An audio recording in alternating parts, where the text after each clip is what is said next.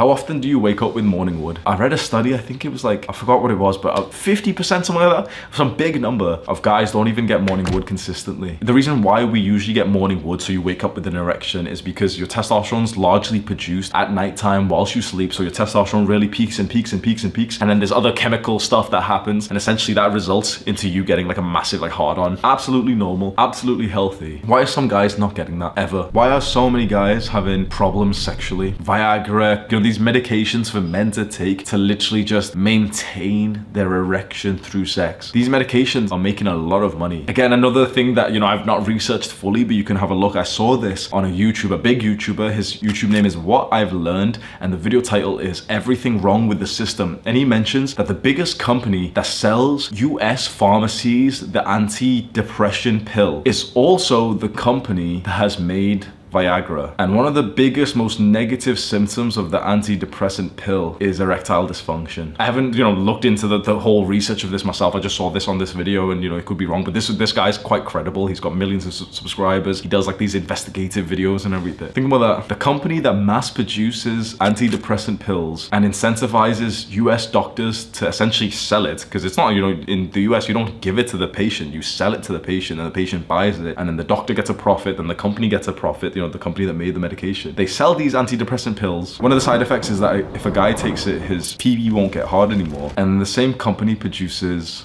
Viagra. It's just a coincidence, isn't it? Yeah, it's just a coincidence. Why do so many men need channels like this? You know, like the work we do here, I call it like, you know, men's self-improvement. But a large part of the message that I send out is related to love, relationships, dating, and sex. You've seen all the channels and content and books out there which help men to speak to women. Really take a second. Why is that needed? Why is it needed that a young man needs to go and watch YouTubers to learn how to speak to women? Because without it, he feels very anxious, and without it, he is actually terrible at it. Why? What is going on in the way that we raise boys that they need to go and find like these underground channels that, you know, apparently according to the Times cause misery, are misogynistic? Why do young men seek this out? Why are these channels so popular? Why, when I upload a video on like, oh yeah, the top 7 ways of getting girls, it gets double as many views as every other topic? Why? Okay, it's needed. We understand it's needed, but why is it needed? Why is it appealing? And we can say, oh, you know, because it's a really important part of life, and it is, fair enough. But why is it rising up exponentially right now? Did men 100 years ago need this kind of advice? Sure, you know, a young man might have had a conversation with his father about the girl that he wanted to marry or that, you know, he fell in love with, and his father would sit down and say, yeah, son, go work in the factory and then, you know, go buy her some flowers and take her to the cinema and then ask her to marry you. And he's like, whoa, thank you, father. Why is it that we need this like specific advice where I'm sat here telling you, okay, bro, do this, right? When she replies in 7 minutes, you reply in 14, and then make sure you never act like this, make sure you act like this instead. Why is this needed? I think it's needed because the conditioning, the brainwashing, the propaganda that young men are going through on how to navigate their sex lives and their dating lives is ineffective, isn't it? The conventional advice of the world that you used to follow when you were a bit younger didn't really work out how you wanted, and if it did, if you did attract the girl and you got into an early relationship before you ever found like content like this, that relationship probably went pretty toxic because the dynamic was all messed up. They told you to open up about your feelings, your emotions, to cry in front of her, to show vulnerability. They told you to not act masculine or disciplined or stoic. They told you that watching is okay. They told you that weakness is okay. They told you that being fat is okay. They told you that you should respect the girl boss, the boss bitch. They told you that you should be a feminist. And then none of that even led to a happy relationship. When this is the common belief amongst people, and it's entirely unnatural for us to act in this way. It's unnatural for a man to act feminine. It's unnatural for a woman to act masculine. But we do it anyway because we've just been told, yeah, this is the way to equality. Yeah,